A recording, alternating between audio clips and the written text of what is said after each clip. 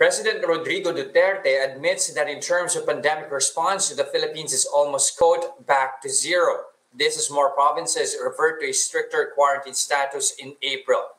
Quirino Province will revert to MECQ, the most stringent classification after ECQ from April 1 to 15. Santiago City in Isabela will also be under MECQ, but for the entire month. The entire Cordillera region, Cagayan, Isabela, and Nueva Vizcaya will again be under GCQ. The cities of Tacloban, Iligan, and Davao will also be under GCQ next month, along with the provinces of Batangas and Lanao del Sur. The rest of the country will be placed under MGCQ, the lowest and least stringent quarantine classification. Meanwhile, NCR Plus areas will remain under ECQ at least until April 4.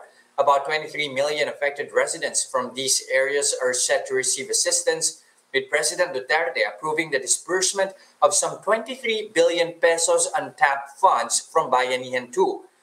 But instead of direct cash subsidy to qualified beneficiaries, the budget will be disbursed to LGUs, which will then purchase food packs and other in-kind aid for their constituents.